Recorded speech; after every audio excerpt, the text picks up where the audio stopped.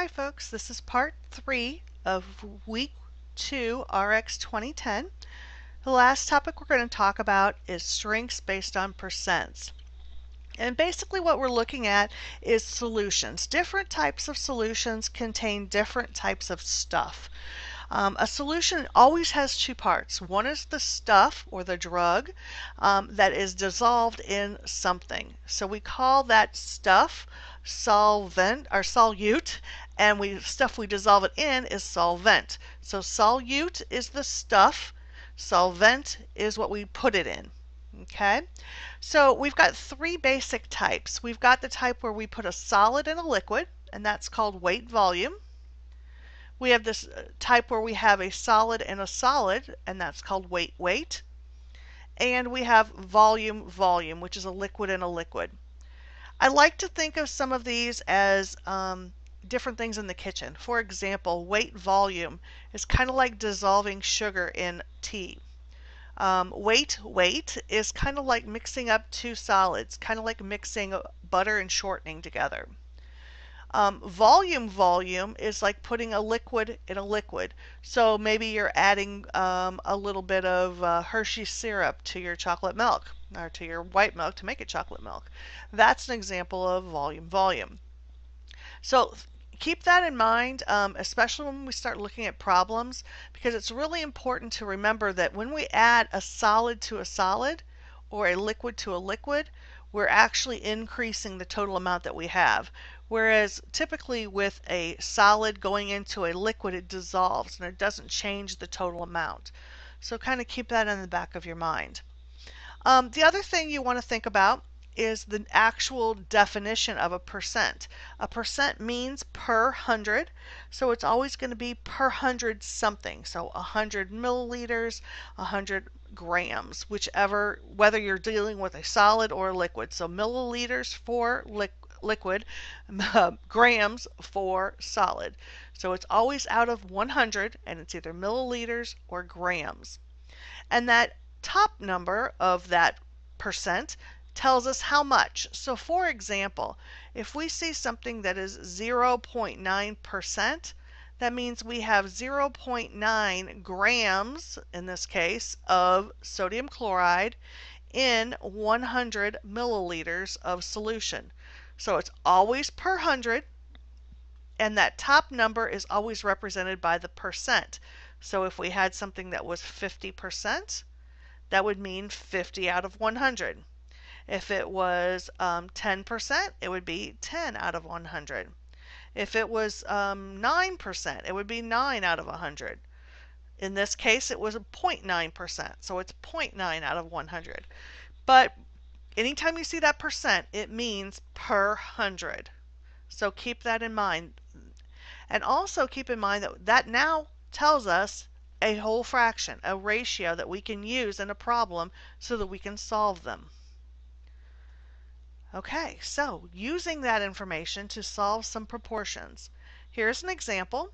We want to know how many grams of zinc oxide are contained in 60 grams of zinc oxide paste that's a 40% paste. Now remember, anytime you see that percent, you know right away that you have a ratio. So start with that. Write that percent as a ratio. We wrote it as 40 grams of zinc oxide, because that's the active ingredient, over a total of 100 grams of paste. 40 over 100 because it's 40%. So 40 grams of drug in every 100 grams of paste. And our question wants to know how many grams of drug is there going to be in 60 grams of paste. So I had to make sure I put my pieces top and bottom in the right position. So make sure you're reading carefully.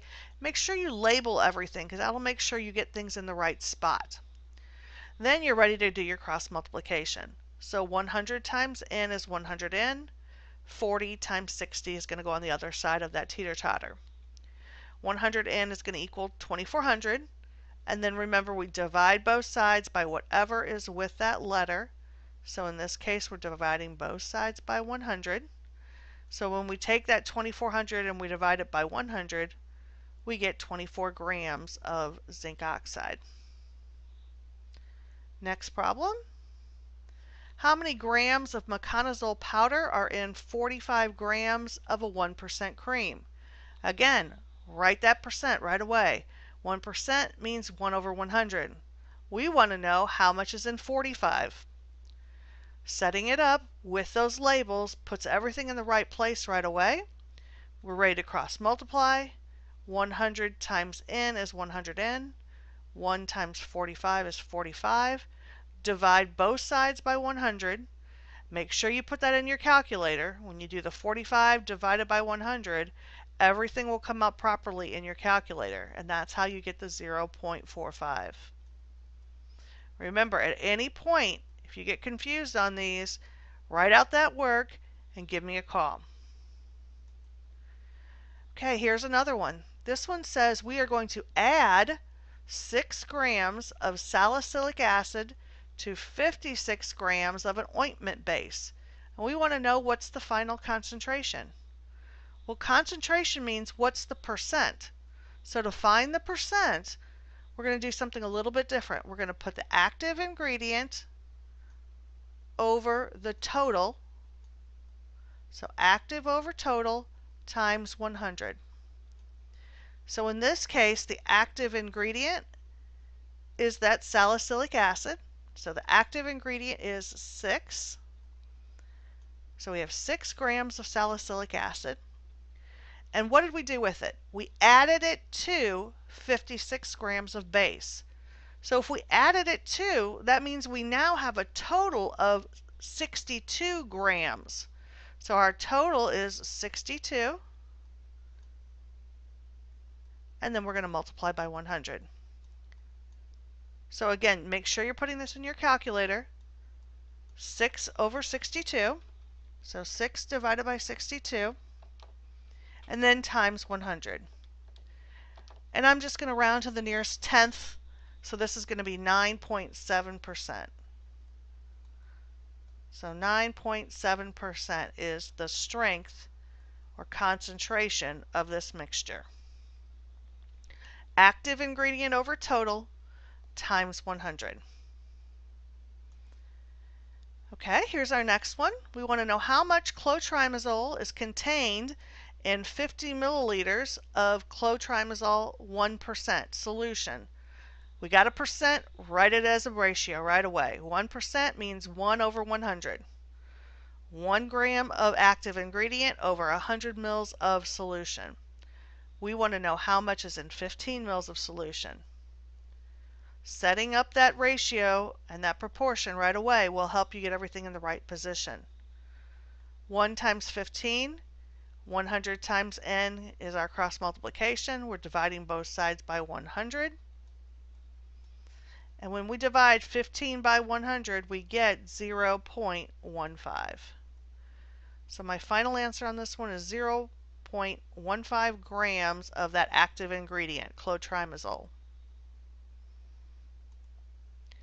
Here's another one asking for the concentration. So remember, concentration, active ingredient over total times 100. Something to notice here, though, is that my active ingredient and my solvent that I'm adding it to are different units of measure. They must be the same units of measure. It's always best to change ounces to milliliters if you're dealing with milliliters at any point in the problem. Since 1 ounce is 30 milliliters, 4 ounces is going to be 120.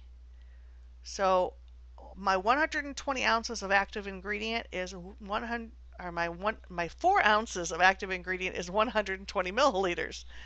So that's my active ingredient, 120. And remember, in this case, we have to look for those key words. This one says is added to. So we're taking that 120 and we're adding it to the 500. So that means we have a total of 620. And then we're going to take that and multiply by 100 to get our final percent. Popping that into the calculator, 120 divided by 620, hit your equals button, times 100 is going to give you 19.4 on this one.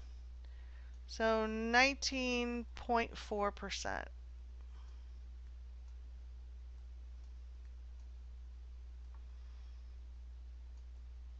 Okay, last thing that we're going to talk about is a formula for dilutions.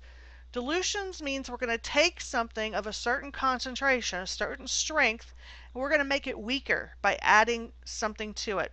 Usually it's water or petrolatum. So if it's a liquid, we're going to add water. If it's a solid, we're going to add petrolatum. Now your book has one formula, and I'm showing you a different one. It's really not a different formula. It's just presented in a different manner. And I find a lot of folks find this a little bit easier to use.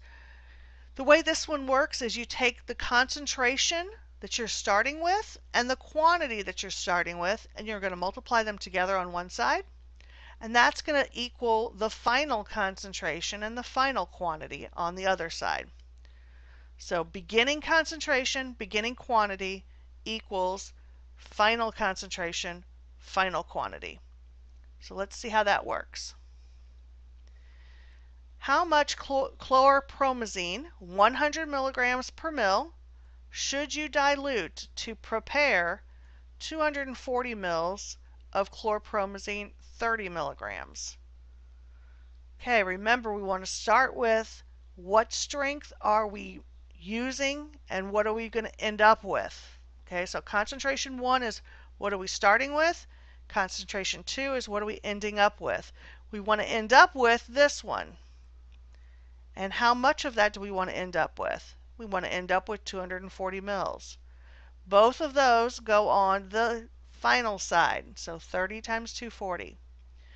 The beginning, 100, goes on the left side. So there's my 100, and I do times n because I don't know what that missing piece is. You can call it whatever letter you want, but I just prefer n.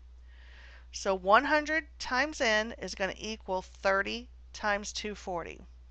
30 times 240 is 7,200. And now I'm just going to divide both sides by 100, just like I do any other time. To get rid of that number, I have to divide by whatever's with the letter. So dividing both sides by 100, 7,200 divided by 100 is going to give me 72 milliliters. So that means I'm going to start off with 72 mils of chlorpromazine. Here's an example. We are diluting 500 mils of a 70% to 2,000 mils, and we want to know what's the new strength. So what are we going to make? So that's the piece we're looking for. So we're starting off with the 70%, and we're starting off with 500 mils of that. And we want to know how much strength are we going to have of 2,000 mils of solution. So 2,000 times n. So 70 times 500 is going to be 35,000. And that's going to equal 2,000 n.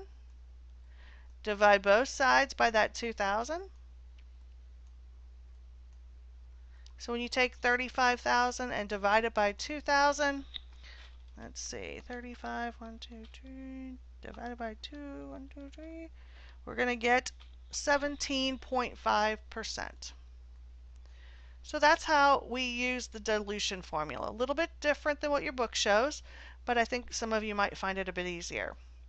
Again, if you have any problems or questions with this week's material, please give me a call at any time.